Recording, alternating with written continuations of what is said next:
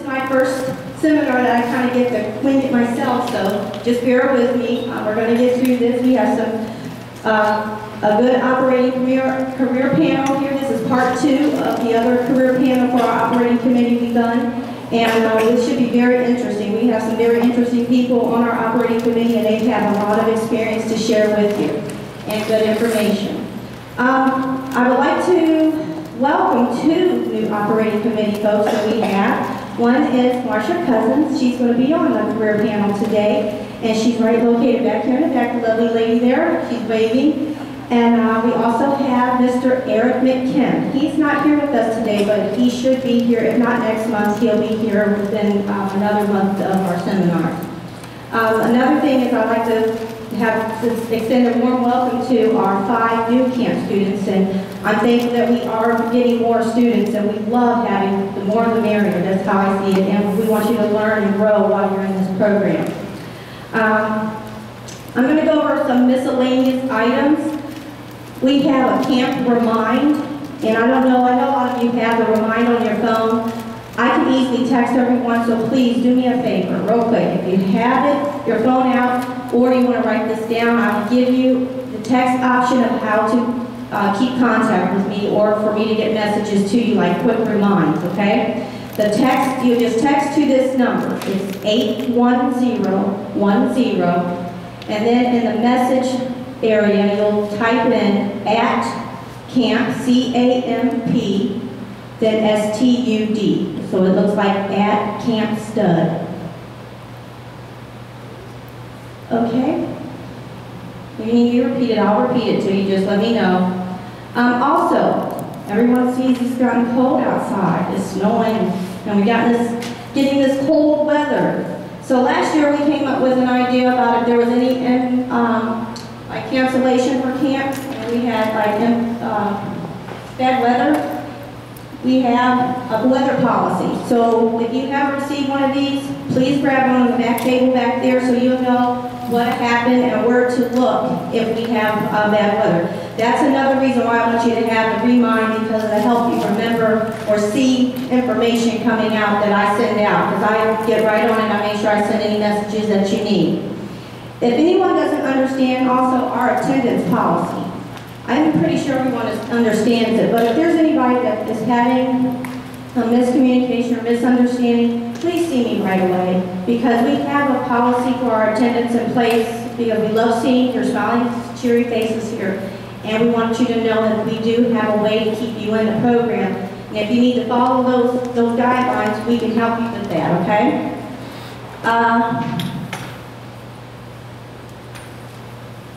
Also, a new camp seminar schedule is going to come out next month. So we should have that ready for you. I don't think I sent the attachment this email. I did send it. I did send the camp email. So you will have December for next month when our holiday session is. And that's the last one you'll get for this year. So we'll have another one coming up for 2017. So make sure when you get that schedule, you mark your calendars right away. So there's no excuses that you didn't have it on your calendar, okay? Also, I sent you an invitation to our holiday celebration. This is a very fun time for all of us, and a very good time for us to celebrate our success for the program. And I would like to see all of you there, even your families are invited. So please get back with me about how many guests that you're going to have at the seminar, which is our holiday celebration. What I'm going to do is send this guest list around and just have you please put your name, the number of guests that are attending, and your shirt size. This year we have a gift idea to do shirts. So I just need your shirt size so we can go ahead and take care of that. If I don't have any of that from you, I can't put in an order for you, okay? And I won't be able to get a shirt for you. So I like to see everybody turn their information in so I can go ahead and include you. Also, we have juniors in the room. How many juniors do I have? Okay, good. Okay, juniors, we're going to schedule something called your junior council sessions. That's going to come up the week after we return from Thanksgiving break, and I need for you all to keep an eye out for your emails. And I have some information, important information coming your way so you can start scheduling for that time.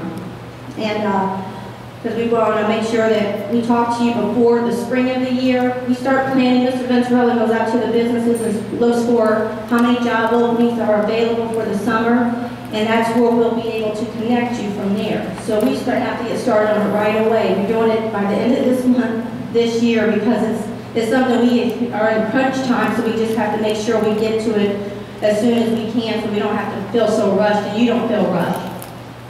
Okay, also December 2nd, that looks like 2 weeks away. Mr. Venturella and myself, we're going to visit the success class during period 4 or 5. I don't know if any of you have success with Mr. Shepard or Mrs. Lewis at that time, but we're going to visit the classroom and recruit for our juniors. We are very slim on juniors right now. We need some juniors. So if any of you have friends that are juniors and maybe they inquired about camp or asked you about it, or you can share with them what camp has to offer. It'll be a nice opportunity for them to come on board and be a part of this good program. Also, this is one thing I know Mr. Venturella always tells you, and I think I'm always telling you too. Make sure you read your emails. Completely read your emails. I'm guilty of that too. Sometimes I don't read the full email, and I said I didn't get that information, but please, please, please, please read your emails. I appreciate it, because communication is key, and we need to all be on the same page, okay? Seniors, don't forget to fill out, I don't know if I have seniors in here, but any seniors, if you have not done your senior update card or kept completing it, I need you to just stop and see me if you can. My office is over here. You can just stop in and fill the rest of it out, because I know a lot of you have already applied to several colleges, and we need you to make sure to get all that information in if you will start applying for even scholarships. I need that information as well. I'm going to do a recap real quick from last month's seminar. Those folks that went to the engineering seminar, how many of y'all went to the engineering seminar? Just you, Pat? Oh, Austin? Okay. How about the healthcare breakout? Who did that one? Okay. Can I get a little bit of feedback from any of you, just to hear what you have to say about what you took away from that particular breakout session that you attended? Anybody? Yes, Jana. Mr. Bruner has a mic for you here.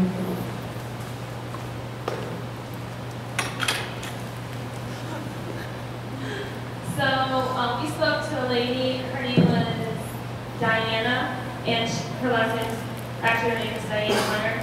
She was an advanced nurse practitioner, and she just basically talked about like what it takes to be a nurse practitioner, all the different things you can do with a nurse practitioner. Like you could work in a doctor's office, or you could work in a hospital, or you could go on and get your doctorate degree in your nurse practitioner, and then have your own practice.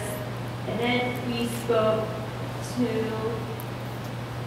Darren Vaughn, yeah, Mr. Vaughn, yeah, you're right. Yeah, so he talked about how he's like a physician assistant, all the different things that he does with them as well, all the different opportunities you have in that field, what it takes to get there. Thank you, Jada. That's good information to know. Did anyone else have any takeaways or any feedback from it? Zach, with you in engineering, right? Okay. The guy that we talked to was Hudson Conley. He's an aeronautical engineer, and he talked about just all the types of aircraft that he had built for many different organizations and all that. He said the map that you need to build into the field, he said a lot actually. No.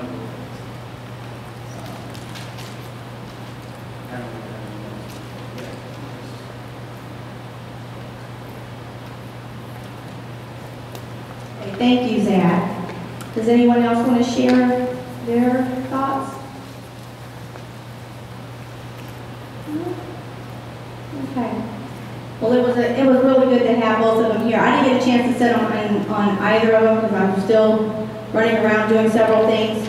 But it's a good thing that they are here to share that information with you so you know going out into the work field what you need to do. Actually, first and foremost, what you need to do with your studies, what you need to take. You know, Zach was just mentioning how much math you need to take. So I guess being an engineer, you do have to take a lot of math. So that's something that's beneficial for you to know.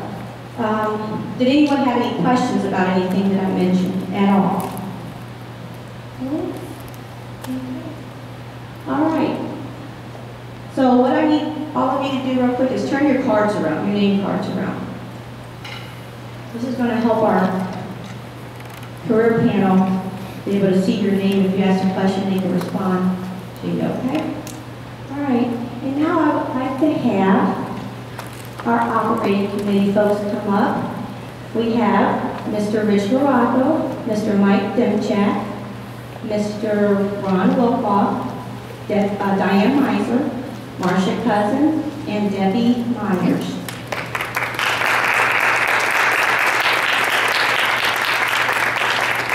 And thank you all for being here today on this cold, cold Sunday. So we're going to appreciate that. You're welcome.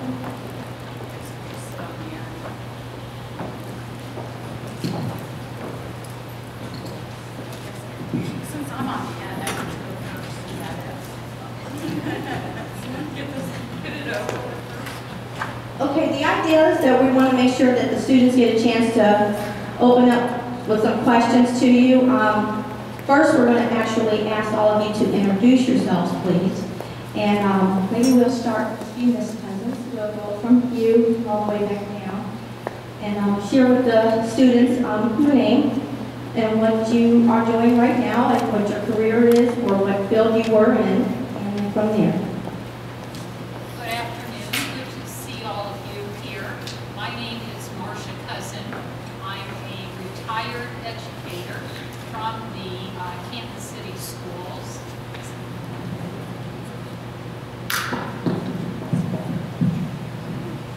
Is that better? Yes. I had worked as a teacher, a supervisor, a principal, a director, and then finished my career here as the chief of teaching and learning, which is the assistant to the superintendent. So, glad to be here today. My name is Rich Morocco, for the new ones here. I run the engineering section of CAM. I'm a civil engineer specifically. For those of you who don't know what a civil engineer is, it's roads, bridges, sanitary sewers, everything that pertains to a city. I graduated from Ohio State University, got a master's degree at Akron University. Throughout my career, I worked for government first, then I ran a Canton office in Belton Village for IBI Group, an international consulting civil engineering company.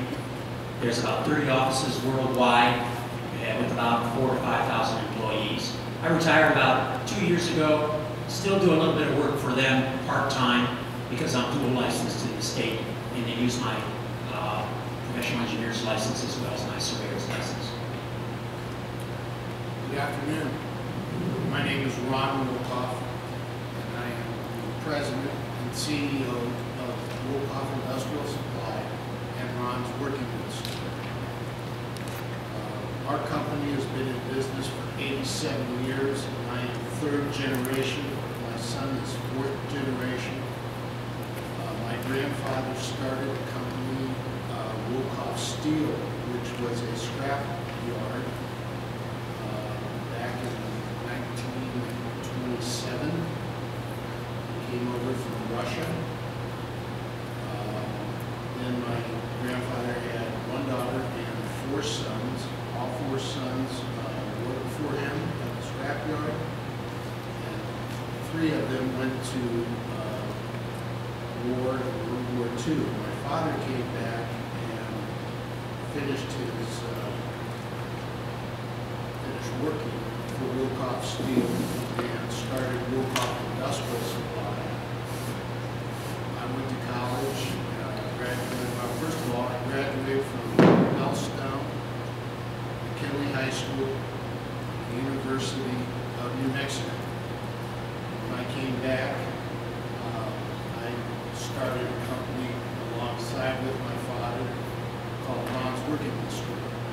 On the industrial side, worked with all the contractors, heavy and light contractors, and in this area in Ohio. Ron's Working Store, we are retail. Most stores are retail, and we carry clothing for the contractors and also safety equipment. And now that my son is in it, he has started with his own business, building our companies with the internet. Okay, I'm Mike Demchek. I'm an attorney in Canton here.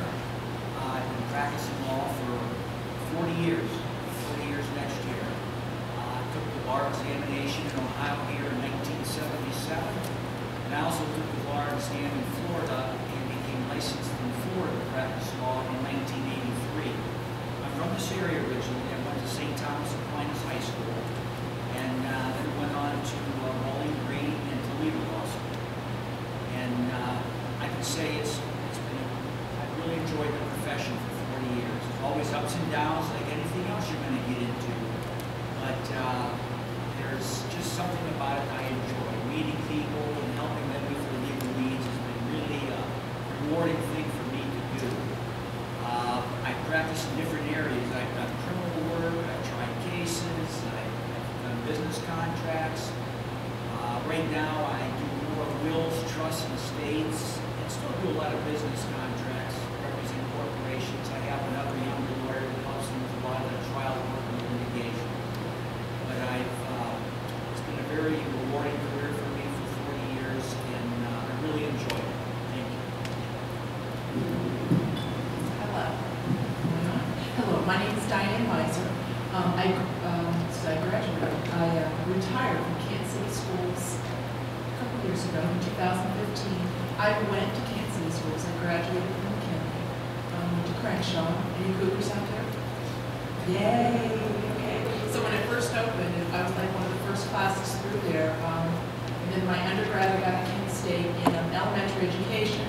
So I started teaching at Martin. They closed Martin. I went to Belden for a few. I was at Belden for many years actually. And then I went to secondary education. I became an assistant principal here on the Timken campus. I was in the tech building. I was the tech academy principal. I went to Lehman Middle School as the principal of Lehman. And then I came back as the career tech director. So the career tech programs here in the district. I was the director of the career tech programs. I worked closely with Mrs. Cousins when I was at Lehman as the principal there.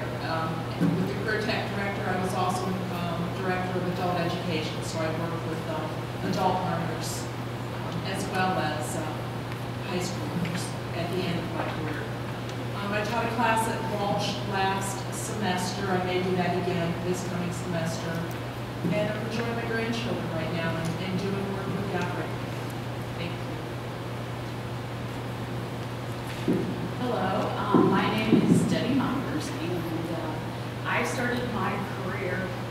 Well, my background is I went to the University of Akron and majored in accounting, and I started my position with the incorporation in accounting. And I did that for a couple of years, and then I was recruited into human resources. And so I started with human resources and went back and studied more the human resource profession and took some classes, and then began my career. Went to, from Eaton Corporation, I moved to Deagle for a year, and then my husband was relocated, so we moved to Pennsylvania. And I started a company there that, I don't know if any of you remember General Tire, but I started, it was GenCorp, General Tire, and then it became Omnova Solutions. So it's a chemical manufacturing company, so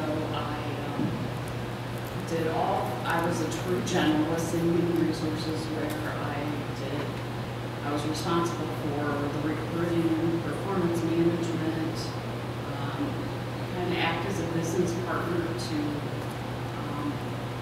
as a business partner with the management team to resolve issues, any kind of issues, drive changes, you act as the change agent and try to make this transition as smooth as possible.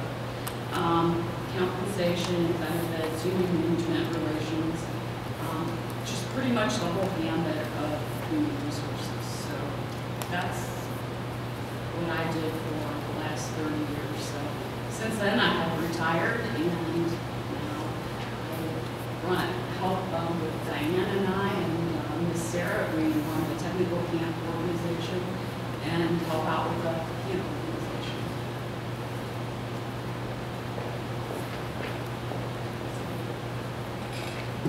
Okay, now it's our audience turn. You get to ask questions based on what you heard in the bios that you have in front of you. When I sent you your email, I mentioned you come up with 3 questions, at least 3 questions, to start asking them. If anyone has questions, they can open it up right now.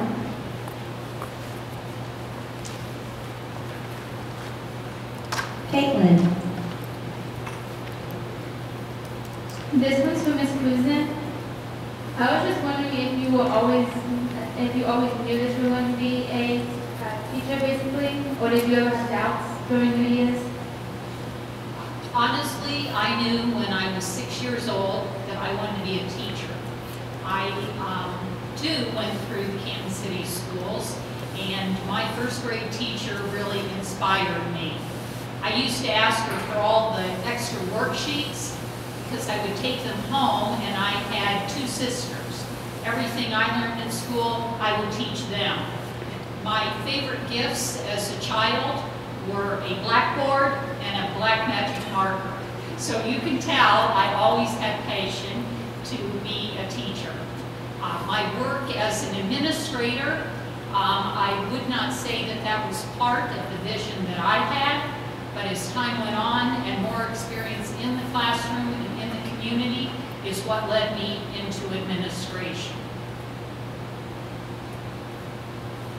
Courtney?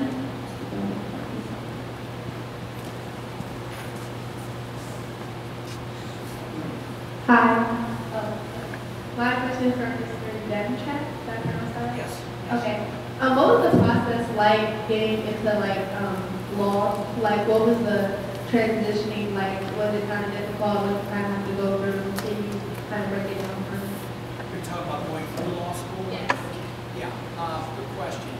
Yeah, to get into law school, basically there's 2 main criteria that law schools will look at is your GPA and the law school admissions test. It's the LSAT.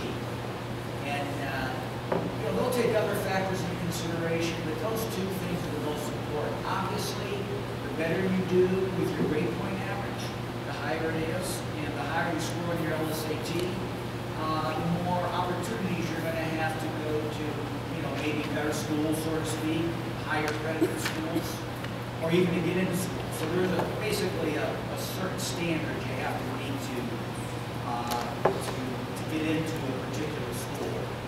But what I would say to you is that law school itself is a lot of, I would say, 3 things: reading, writing, and being prepared for class.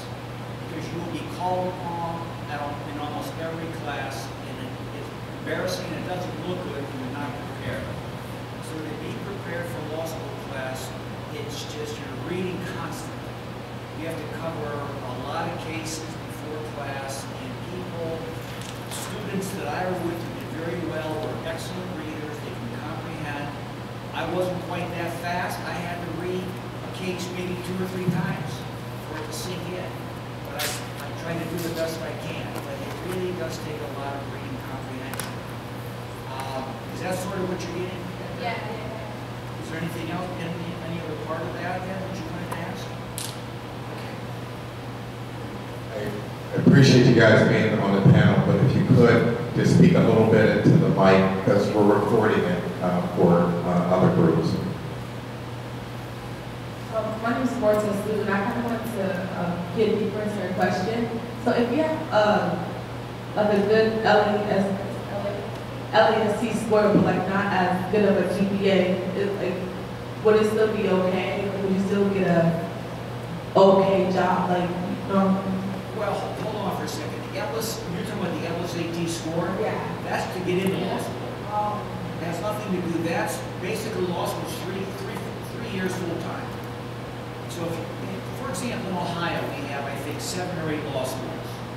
Akron being one, Ohio State, Case Western, Toledo, Cincinnati, and there's a few other ones. But if you're going to apply to law school, you have to take your LSAT, I would say, probably no later than very early in your senior year. And a lot of students will take it in their junior year. Now, you can take it more than once. I mean, a lot of times, you know yourselves, you're going to do better if you take a test a second time. So, and the schools will consider that. If there's a big jump from your first score to your second score, they'll take that into consideration. But getting back to your question, the LSAT is a very important, it's an all-day test, and it basically measures reading comprehension and that sort of thing.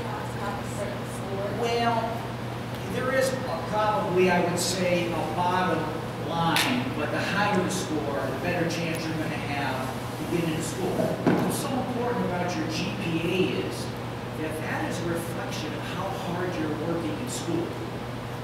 When you have good grades, and you have a good, decent GPA, even though your LSAT score may not be real high, they know that you're a hard worker. And hard work, probably, at the end, is probably going to be more important than anything else.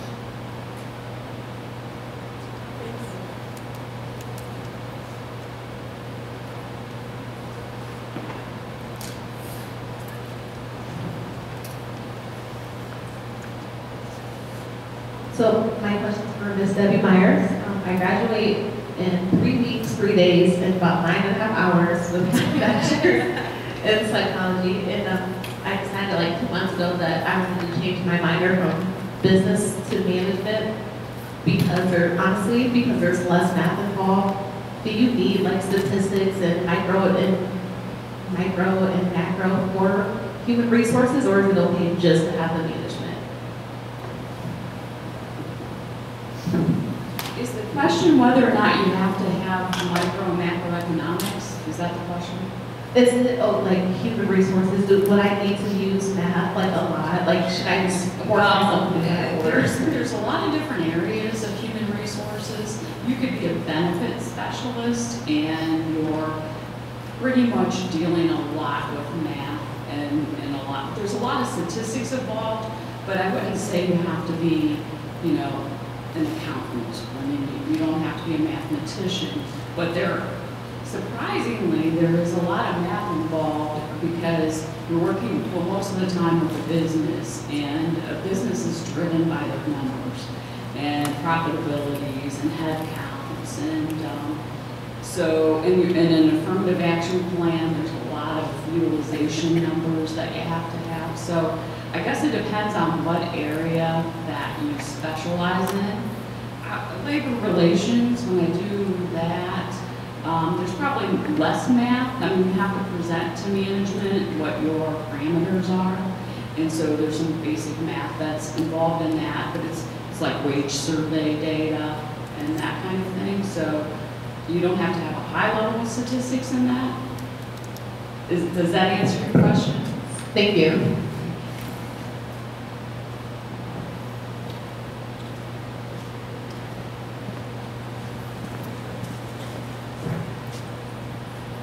Question is also for Ms. Myers. When you were talking, you said you had to act as the change agent. Did I hear that correctly? What did you mean by that? Well, quite often, human resources, it depends on which branch of HR you're in, but I primarily was a lot of times in a plant level. And so, quite honestly, a lot of the plants are old and antiquated and they have old work rules. And so you are driving change, and so you're acting as the primary change agent with the management team to drive the changes through the work culture and kind of changing the work culture. I left on on the corners of many of the desks a union contract. And it's just an example of one of the things that you can do in human resources. Those are some contracts that I help negotiate. And so in a manufacturing setting, there's a lot of work rules that are very stringent, and it may be difficult to work around. So a lot of it is you had to act as a change agent to drive change throughout the organizations to make improvements. And so there's a whole branch of human resources called organizational development. And in that, your primary job and responsibility is driving change. You go out, you benchmark other organizations for what kind of work practices they may have, and you implement those changes in the workforce and you drive that. So that's a little bit, it's kind of an area of expertise, but if you're in a generalist role, you're responsible for doing a lot of that. Did that answer the question?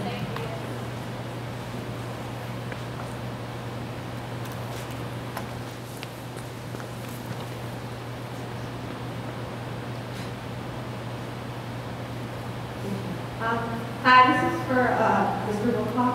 Would you still have taken the same career path if your family business hadn't led you to it?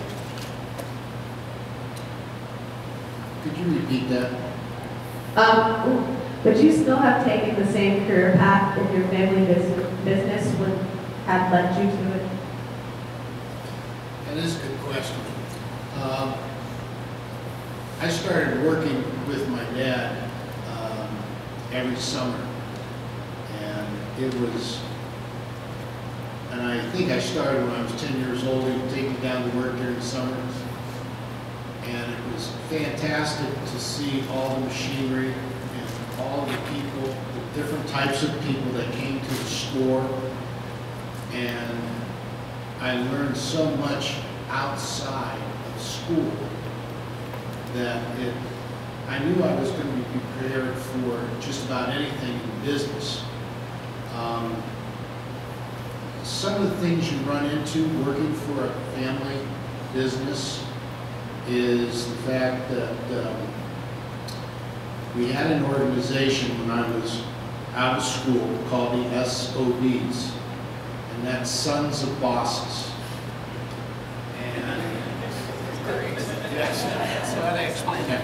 But it was fantastic because we would all get together and talk about our dads and how hard it was to learn and comprehend everything that they had already gone through. And when I came out of college, I had great ideas. And my father would say, "But why do you want to change something that is already working?"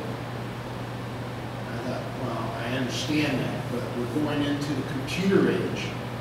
And that was very tough for my father to go through the computer age, to update our stores. The other thing was advertising.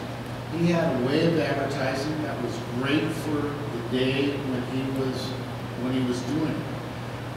I brought in new advertising for all types of industries.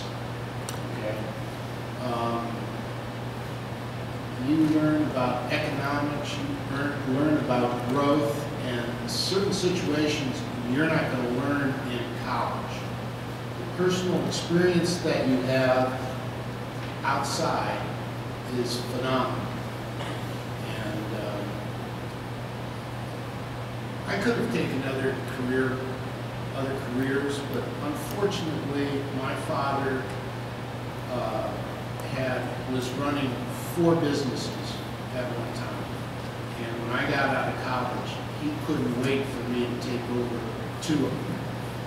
So it's one of those things. I mean, when your parents have a business and you want to be in that business, it's pretty. You take the courses in college that are going to help you progress, and that's what I did. I hope that answered your question.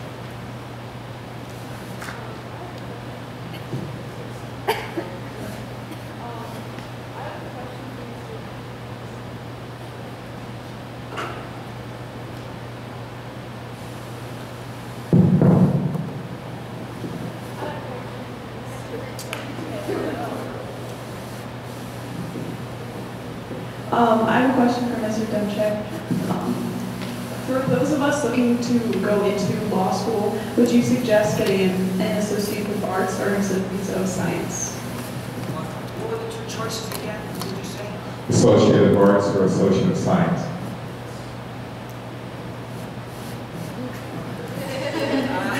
That's hard. I don't know if one is better than the other. What I would say is this: I would say take this.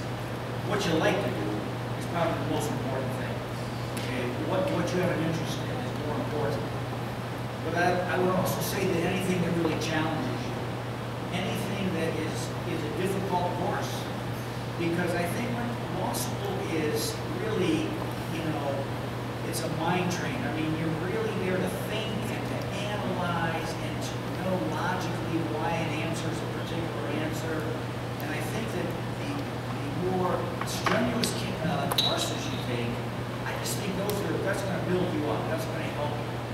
And it'll help you, I think, on the LSAT test also. So I don't think there's any one particular area. When I was an undergrad at Bowling Green, I was a business major, and I loved economics. I took as many economic courses as I could take, and some of those are really tough courses. But I think learning communication skills is crucial. Being able to speak and to write and to reach people is absolutely crucial. And people that can do that, I just think, have an upper hand in the practice of law. So there's nothing wrong with a nice variety of courses, but you want to emphasize communication skills, business, economics, any of those that really, I think, challenge you or important courses to take. Is that sort of getting near what you were asking?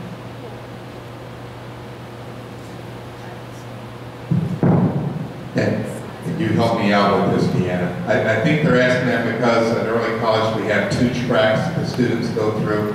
One is an Associate of Arts, one's an Associate of Science, and as you know, they graduate from this program with not only high school diploma, but also an associate's degree from Stark State. So, and her asking that, she's going to be choosing between Associate of Arts and Associate of Science, and she's looking at which one's the best pathway. For us, the biggest difference between them is one of them is more science and math driven, and the other one is more of the sort of like arts and things like that. Then if it came down to those two, I would take the science and math. That would be very helpful to you.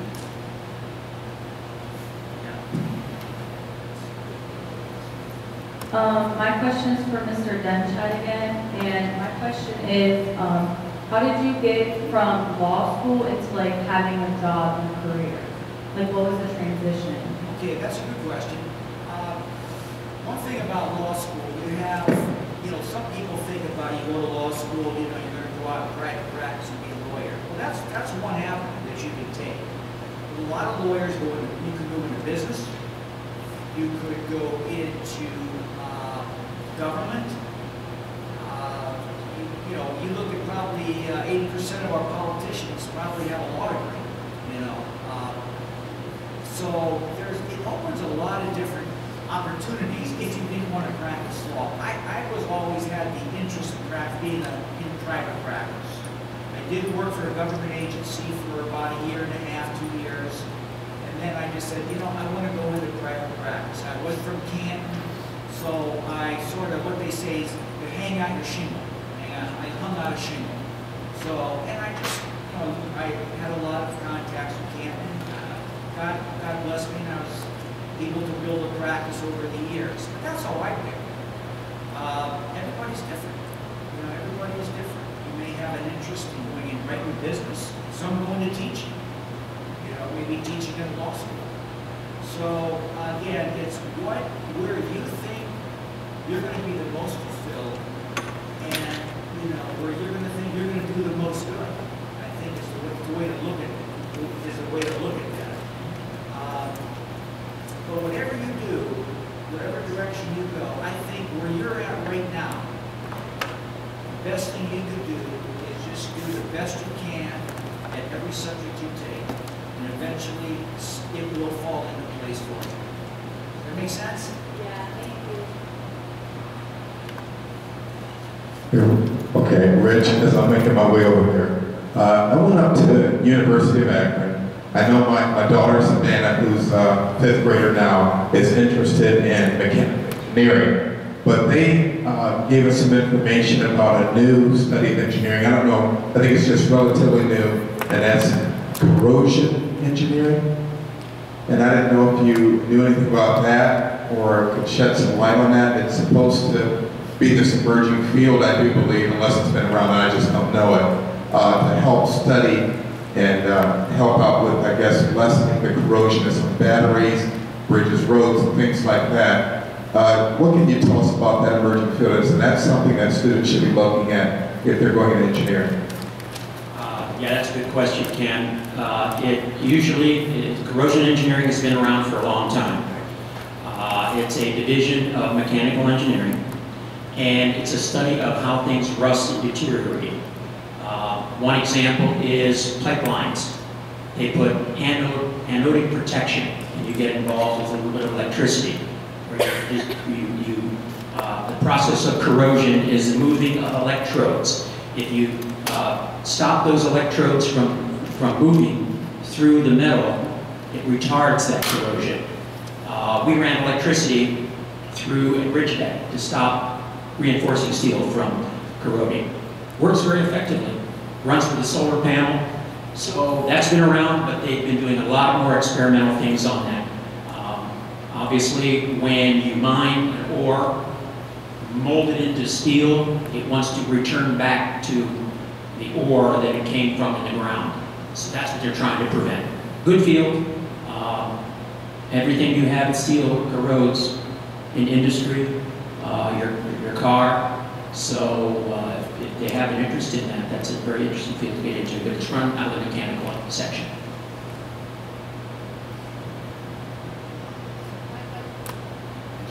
My question is also for Mr. Morocco. It said you handled a $2 million budget with 40 employees. How did you manage that? Did you do that at the age of 30? That's kind of impressive. How did you do that? I was 30 years old. I became bridge engineer for Stark County. We had 40 employees. The budget for the bridge department was $2 million. A portion of that certainly went to the salaries for those 40 men. Then I had to take the rest of it and plan, design, construct, and maintain probably 400 bridges in the county. So $2 million doesn't go very far when you're talking about 400 bridges. You take a typical bridge, to replace it's about $150 a square foot. So you really had to pinch pennies with the $2 million. But I had the opportunity at a very early age to work with 40 men that were older than me, knew a lot more than I did. I learned very quickly that, sure, I had a college degree, but these guys knew construction. They knew how to build things.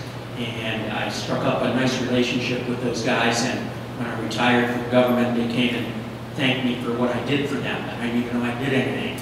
Just to listen to their ideas, what they had to offer for the things that I was doing to make it easier. So, did I answer your question? Yeah. Okay.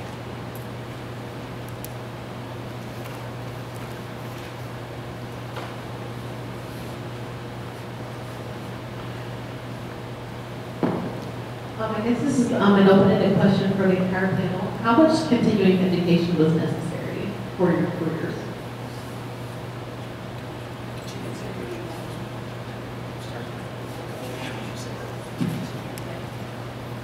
For educators, it's pretty much lifelong.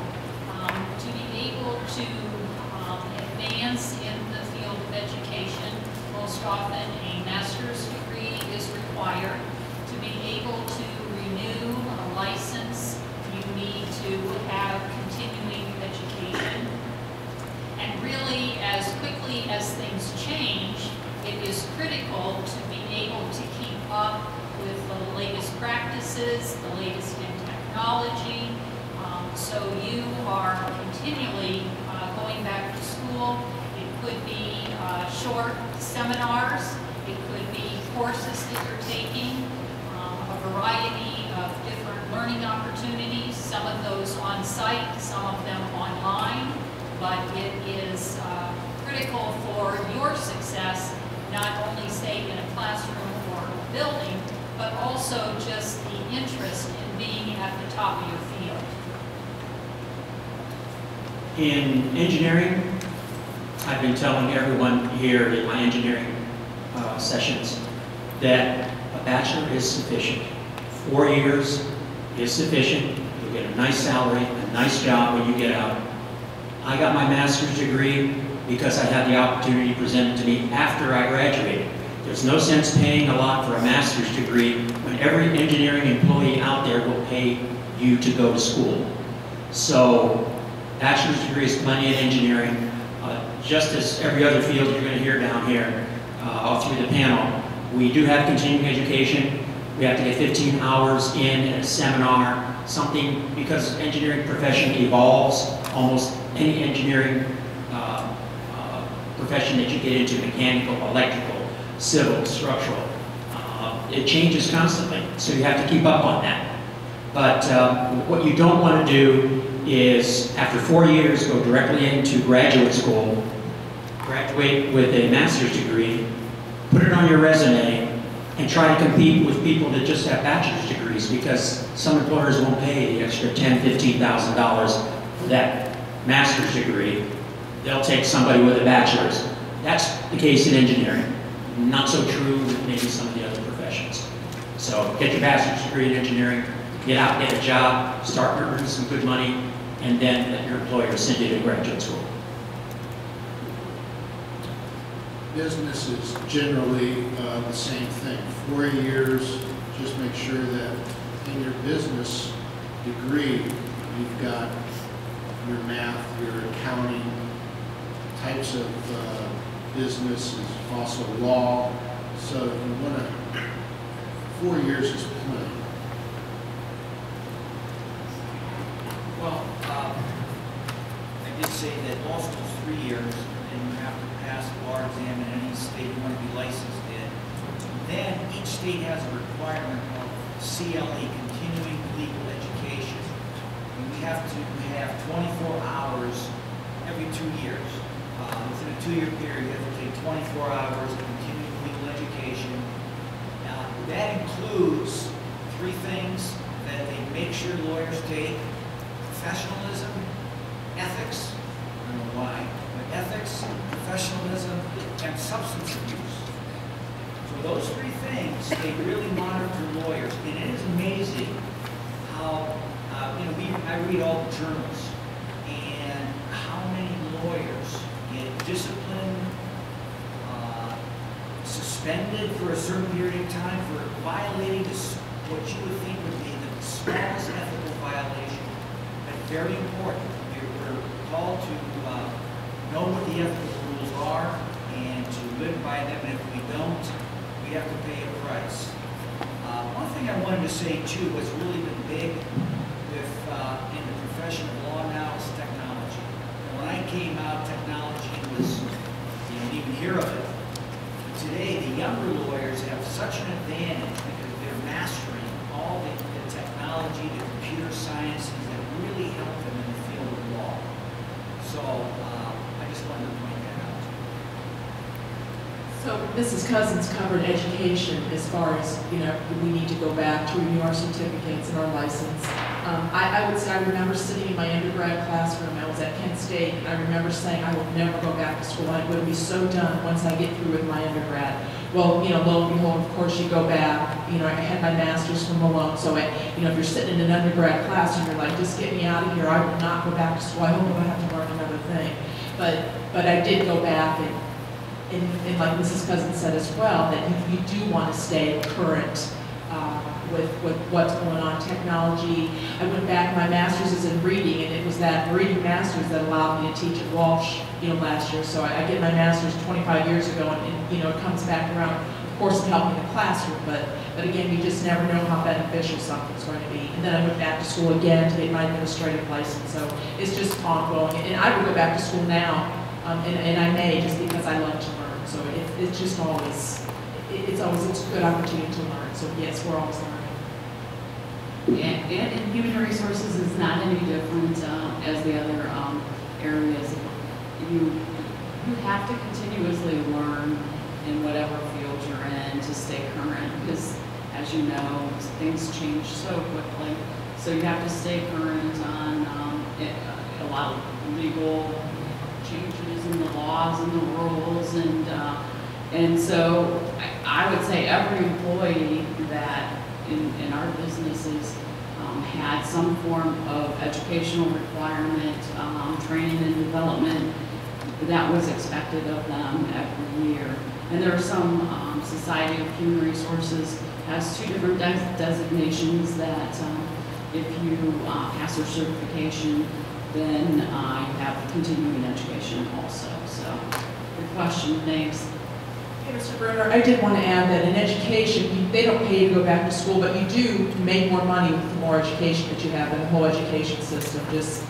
That's just something else to consider. Are there any education majors out there, or are students considering going into education? Okay. I was just curious.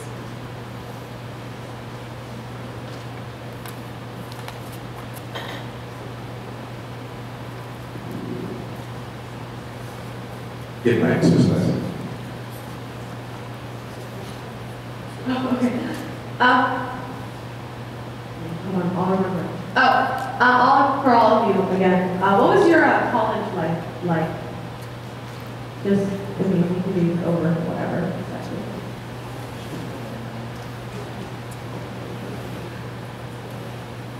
Okay, I'll start out. Mr. Demchek said he's not going to tell us about his college life. I'll tell you about mine.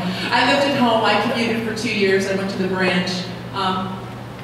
So yeah, I had fun in the branch. I mean, it was a little more like high school. I lived on campus for a year, and then after that 3rd year, I just wanted to get done. I just wanted to get done and start. So I didn't party crazy or anything like that.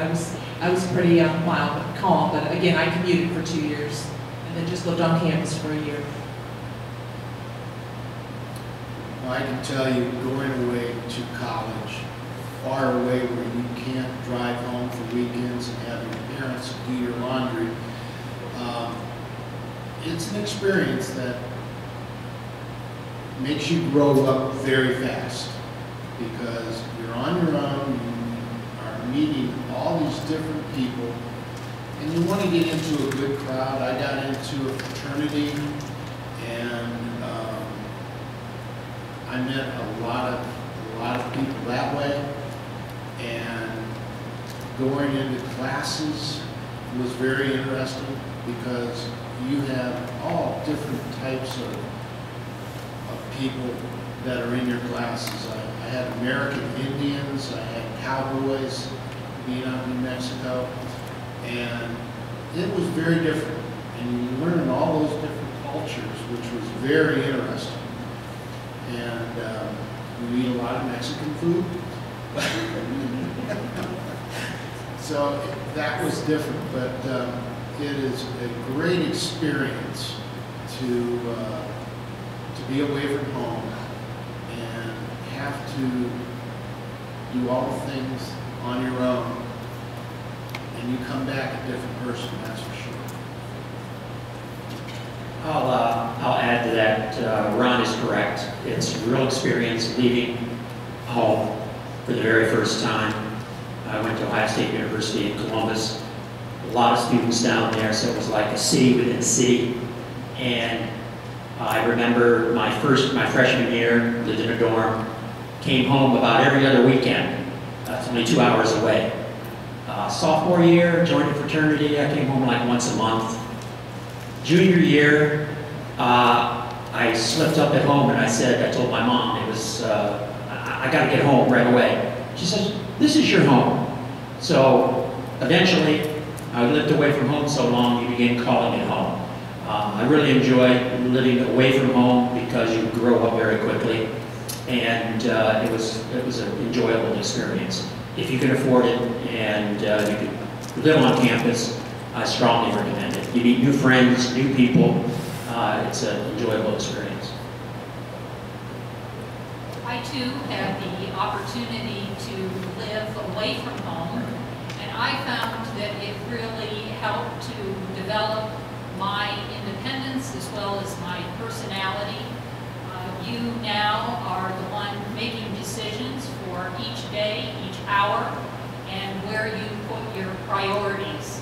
It also gave me the opportunity to get to know not only others there on campus, but out into the community, to be able to work and volunteer, to learn about other cultures and other types of individuals that came from backgrounds that were not similar to my own, but really opened a world that I would not have had if I stayed here. My first couple of years after graduation, I had the opportunity to teach in Australia. And I think that, again, because of being on campus and learning about these different opportunities, really changed my life, my world, because of that. Sort of in the same vein as the college experience question. The grades are obviously important, the test scores are important, but what organizations or extracurricular activities that you did in college do you feel best prepared you or taught you best life lessons, prepared you for your career?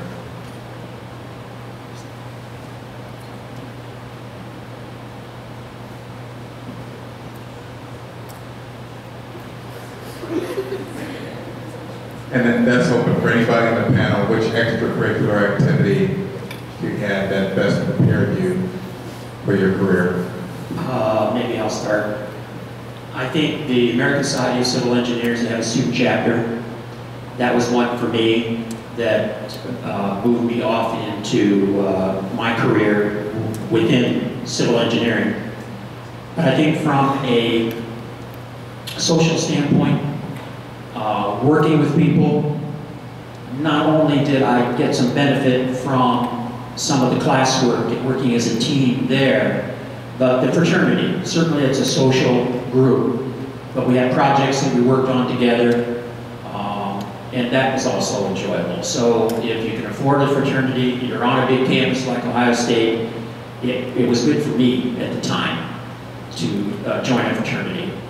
But, and then within the fraternal structure, what they call it, the Greeks, there are other committees that you can get on and working together outside of the engineering field. But I think mainly for me, it's joining your student chapter in whatever field of engineering you're in.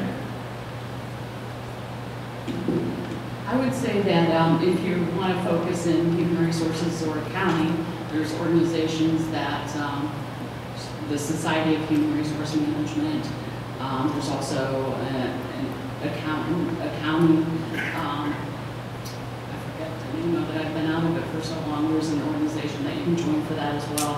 But I would say that work experiences are going to be very critical, any kind of job shadowing, and if you can do some kind of co-oping, because you're going to be competing when you go out into the workforce, and when you look, whatever you can do to build your resume, to show that that you can manage your time effectively and prioritize, and any kind of work experience that you can have. If you can co-op, if you're going to be an engineer, I would definitely say do the co-oping for that, and any kind of relevant work experience would be helpful.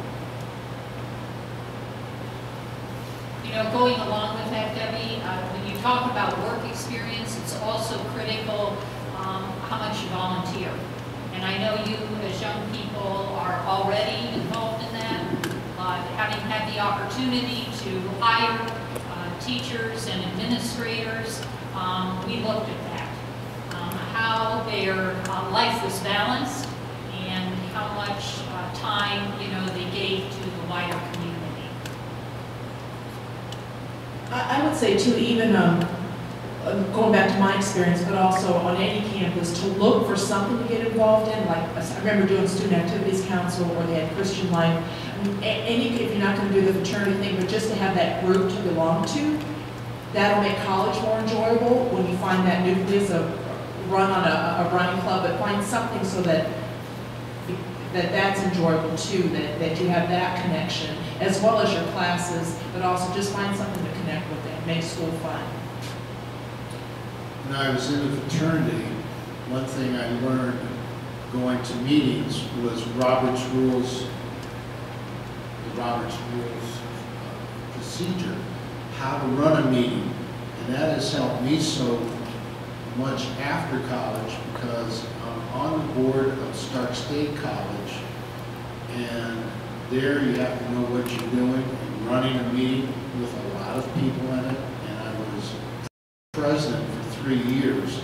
So I'm glad I had that experience in college, how to run a meeting and do a good job of it.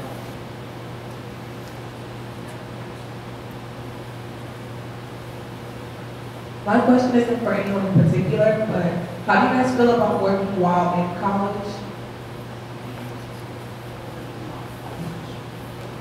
Working while in college? If you can do it, I think it's very valuable.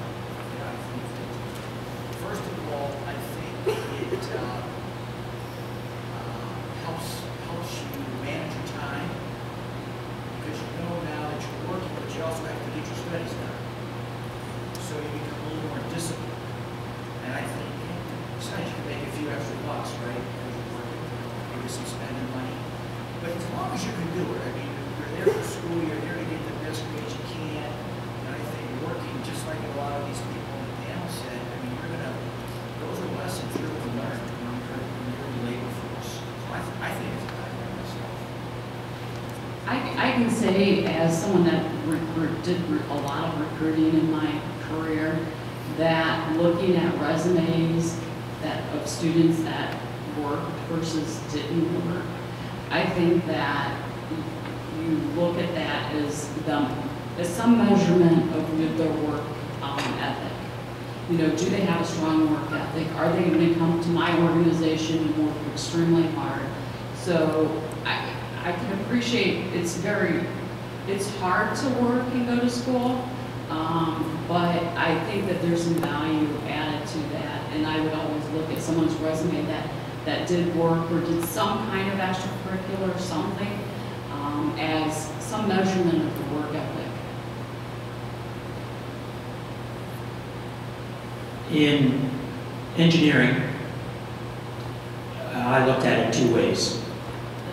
Akron U has a co-op program in that you are off entirely, no classwork, and you go with an employer, and 1 semester you go to work. Then you go to Akron U and you take your engineering courses. When I went to Ohio State, they did not have a co-op program. I vowed when I started as a freshman, I would graduate in 4 years. That meant in engineering, and I don't want to scare anybody away from engineering, minimum of 17, 18 hours, course hours a semester, a quarter.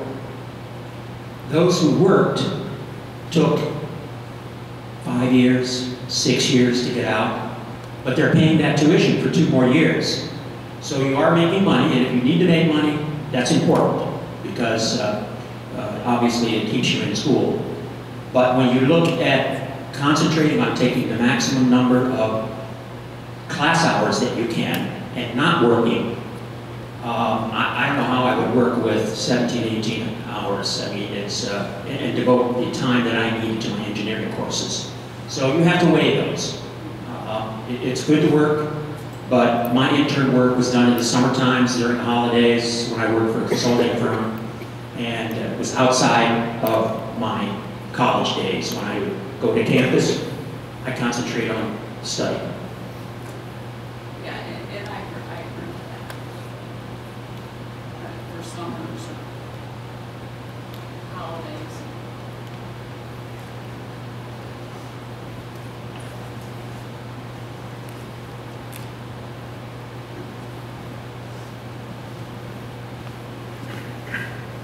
Hi, my name is Rachel Schubert. This is a question for Mrs. Myers. It says in your career path that you started off as an accountant and you got recruited into human resources. Can you explain how that happened and the process that went? to get there? Yes, well, I just had the director of human resources, a position became available in the facility that I was working in, and he came to me and asked me if I would apply for that position and if I had any interest to think about it. And so I gave it some consideration and did apply for it, and so I did make the transition from accounting into human resources, and then never looked back. I was glad that I did that.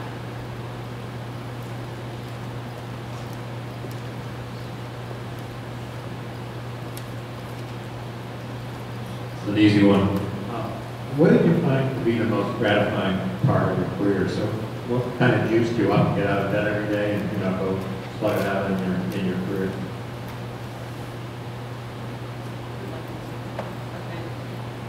I'll go first, and then each of you can go. I would say that when I was working a couple years ago, what drove me was the relationships that you build, and that you're driving changes, and that you're working with other people, and they're dependent on you for doing a good job and getting your work done. And so there's always some interdependence with other people. Most of the time you're working as a team and to accomplish a goal. And so you have other people that are on your team. And so I think you just drive a lot of energy and passion from working with all those teams, and having the same commitment and passion of getting something accomplished. And feeling that you contribute in some way every day. You go to work, someone's counting on you to accomplish something, and that drives your passion, just that interrelationships. And knowing that every day, you're hopefully going home and making your workplace a little bit better each day. I think my father instilled in me that being fair with your customers, being right up front, make your customer feel like he is number one, and that's what we try to do. And it's amazing how that works. And when I have sales meetings with my sales staff, that's one thing I try to do, is make sure that their presence when they go out to our customers, that they are number one. We're trying to help them. We're trying to stock what they need. And it really works. I mean, being trusted, as long as we've been in business in Canton, when you say Wilcoff Industrial, not many people have bad things to say about us. It's all pretty good. And that's what drives us to keep going back to work. And naturally, you're going to be in retail. That is a very tough business, because the customer feels that he's always right. And there's always someone out there that's going to give them a better price. But do they give you better service? And that's what I instill in my son and in my people that work for me. Service is number one in business, and to help you prosper greatly. Yeah, I think what Mr. Wilcoff just said basically would apply to so many of us up here, and I would take that right to the practice of law too. I think that, when I get up in the morning and I go to work, I think, what's the main reason I'm doing this? And it really is to help people, serve people, clients who are really depending on me, to get something done for them, who need something done. And there'll be a lot of times when I would say, yeah, I wouldn't mind taking the afternoon off and maybe enjoying something, going fishing or playing golf or something. And I think, well, if I do that, and this person is going to be, wait on me another day. And that really motivates me. I think a lot of people will go to any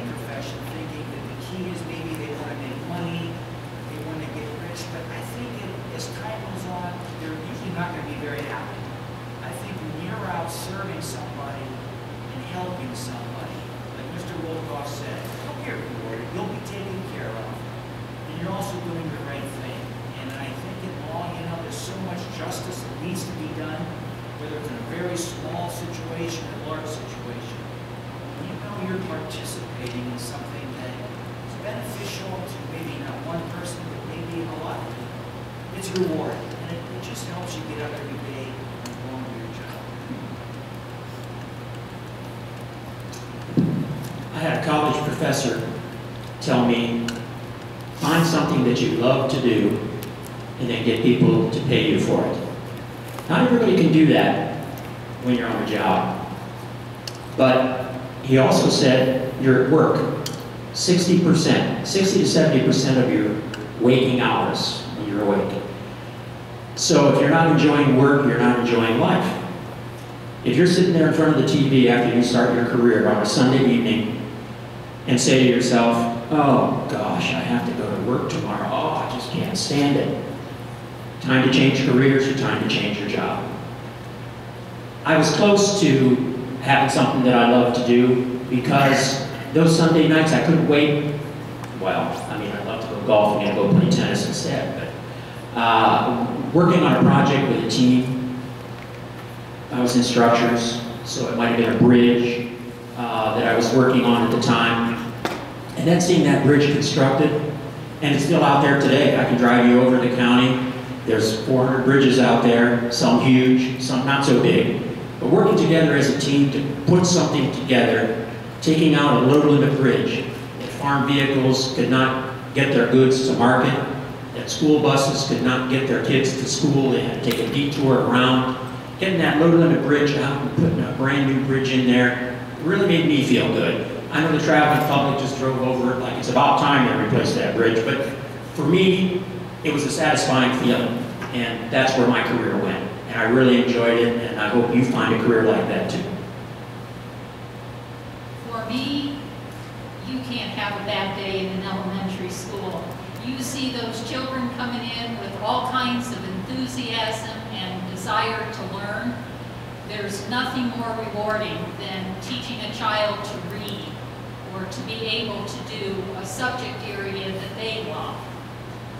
As educators, we are very blessed because every day we are creating the future. The time and energy that we devote to every young person is so, so important because we do not know who is going to be the next president. And we might be one of those people who is touching that child's life. Every single young person has such potential, and to realize that you get to be a part of that brings such joy. I will say that there were times that you felt challenged. There were children that might have different ways of thinking, their reason for being in school, but that was good, to be able to be a problem solver and to be able to help them feel good about who they are and what their future will be. As I sit here and look out at you young people, you are some of the ones, many of the ones, that Canton City educators have the pleasure of instructing, and also we get pleasure by seeing where you are today. So thank you for being a product of the Canton City schools.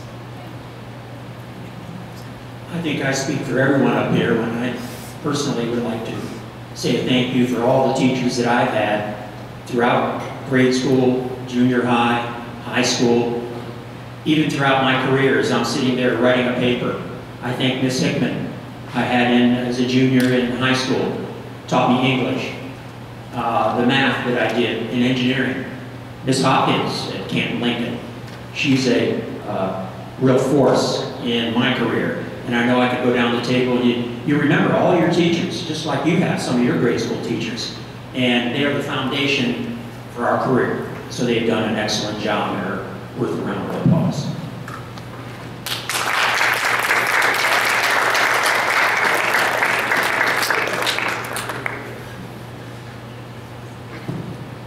Okay, do we have any more questions? I'm going to try to But anybody?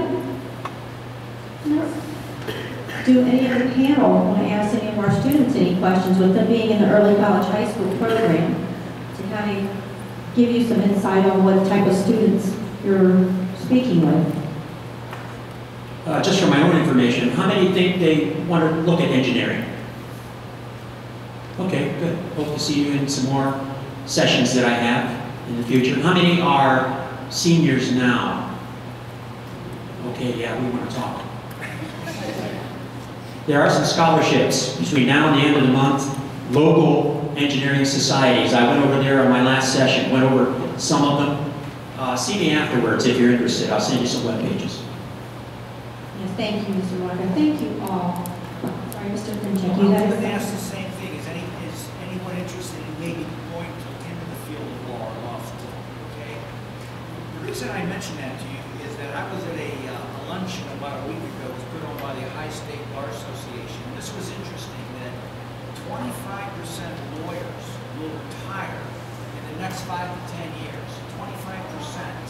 And there is actually fewer students going to law school for a number of reasons. One, we've been in a down cycle, the expense, but I think that that's just something for you to think about. That there's going to be an increased need for legal services down the road here. There's a lot of lawyers who are my age group, going to retire, like I said, within the next 5 to 10 years, 25% of the profession. So I just want to throw that out. Thank you.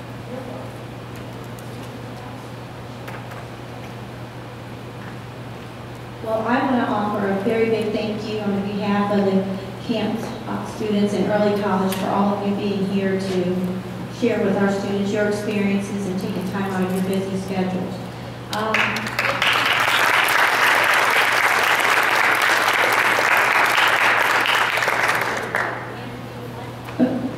If you would like to stick around for a little bit to talk to some of the students, maybe some of them might have any questions, if that's okay with you, you're more than welcome to.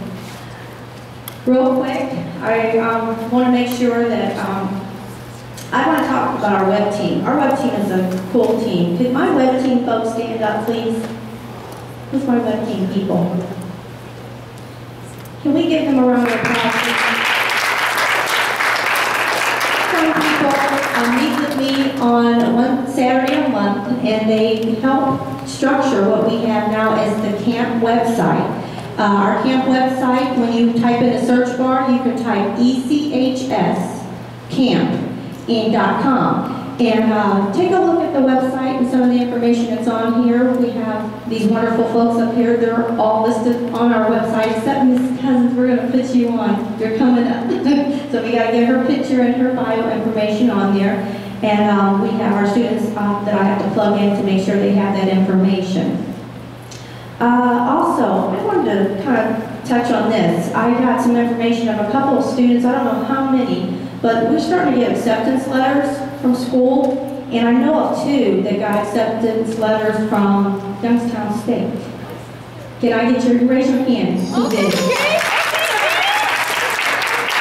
I want to congratulate those people that did.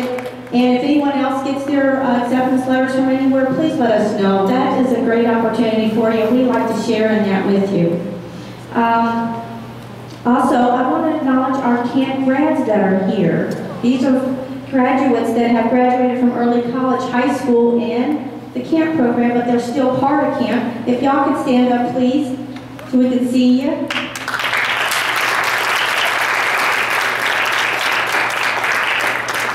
Thank you all for being here. I know Zach in the blue back there, he's the longest one been in. He's our oldest camp person so far, so good job, Zach. Thanks for staying with us. And I want to acknowledge one of ours that has come all the way from Yale. We have Miss Chelsea Mabley. She's a graduate of the class of 2016 from early college. And I wanted her to say a few words for us about giving us some updates on her experience at Yale.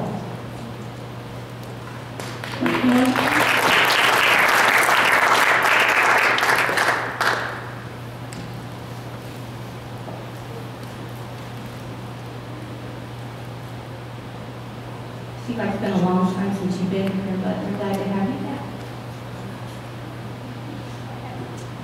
Hello. I just sort of just wrote something up really quick. So Chelsea Bailey, I graduated in 2016, got into Yale. I went to Yale. So yes, that works. At early college, I did the Associates of General Arts and General Sciences. So I took extra classes. It was sort of rough. I got through it. So right now at Yale, I guess I'm trying to be a global affairs major. So I work at the Jackson Institute for Global Affairs. So you guys have any questions about college life? I live in a suite of 6 people, and 3 of them are international. So if you guys need, yes. Do they take your credits? Okay, so the way it works, depending on where you go out of state, they can take it. I opted not to have that done, so I could just do advanced classes instead. Yes. Even though you didn't have credits transfer, do you think that it helped you to be early college and have that experience? Yeah, it did. Definitely, because there's a lot of kids there right now, and they're from the prep schools and all of that, and they don't know how to balance the workload. They're used to someone holding their hand the entire time, and it's not working for them. So it's very helpful. It's great. Any other questions?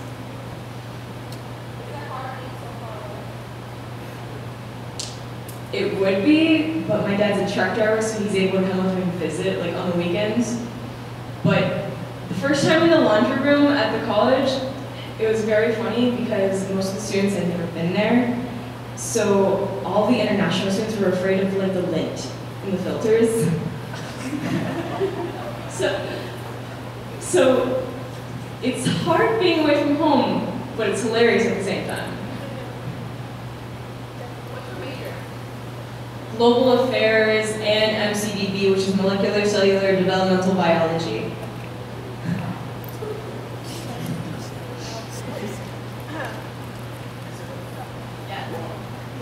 What'd you major in the second one? Okay, what? Molecular what? Molecular Cellular Developmental Biology. Where would you use that? What would you go Okay, so the Global Affairs, I can combine that to do pre-med for Doctors Without Borders, because it would fill in a whole bunch of the pre-med requirements. And at the Jackson Institute where I work is the previous president of Doctors Without Borders. So I've just been talking with them, and they're a faculty advisor to me. That's great. Any other questions? Would you say that you have an easier time adjusting than the other students that didn't take such a difficult in high school? I have had an easier time adjusting. Have you had an easier time adjusting versus some of the other students? Definitely, most of them have had their hand held through every single class, especially the preparatory kids, because that's the program they were in. Their parents paid hundreds of thousands of dollars for the prep schools, and then they have no management skills at all. When they're just allowed to manage their time themselves, and there's no set schedule for you. So you have to know what you're going to do that day, and most of them don't know what they want to do. So they'll be all fraternizing, basically, because they're not used to human contact outside of classes. So have you been able to embrace those types of students, or how do you adjust? And that's a huge culture shift with some of these students and their economic backgrounds. Yeah, so the culture shifts actually started in my suite. So I'm from Ohio, just a girl from California, a girl from Zimbabwe, Lebanon, Singapore, and then Tennessee. And all of them had maids before coming to Yale. So they would start setting their trash outside of the door, and I just kind of stared at them for a while until I asked them. And they're like, the maid's gonna come and get it. And then that was a shock to them, because they actually had to do housework themselves. So are you getting along with these people now? Yeah, I'm getting along with them now. It's working. Extracurriculars help with that. And sororities and societies, they're definitely prevalent. So those are ways to make friends too. Yes. Are you taking any extracurricular activities? Yes. One is technically a society, so like I can't talk about that one. It's what? It's a society. Oh, okay. And then I'm also on the pistol team, so I go to shooting competitions. Yeah.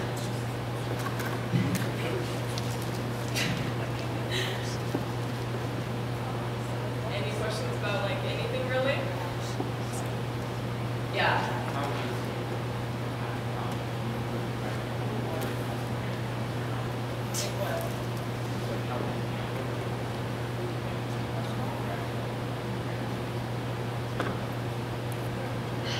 I don't regret it at all because like with their financial aid and everything, Harvard, Yale, and Princeton have this thing where if you can get in, you are able to go for free.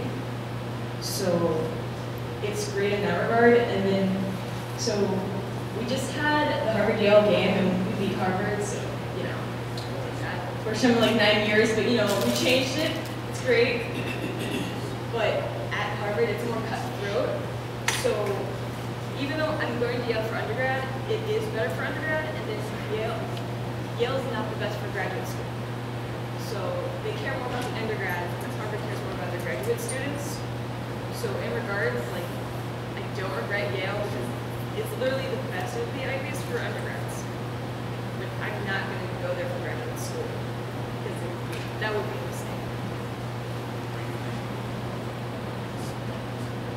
Yeah, probably Harvard for graduate school because they have best program. Yeah. So talk about major. What is your career? Okay, so I would be one of the head doctors in Doctors Without Borders, and I will be working with Amy, who is the president of Doctors Without Borders, to like help dictate like where funding will go and like where doctors will go and like different villages that are set up.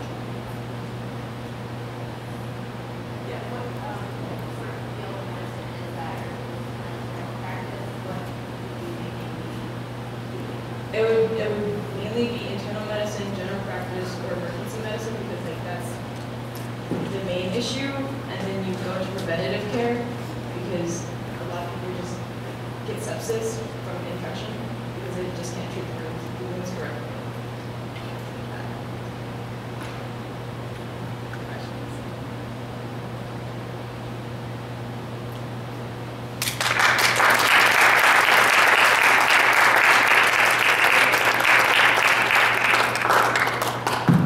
Thank you, Chelsea.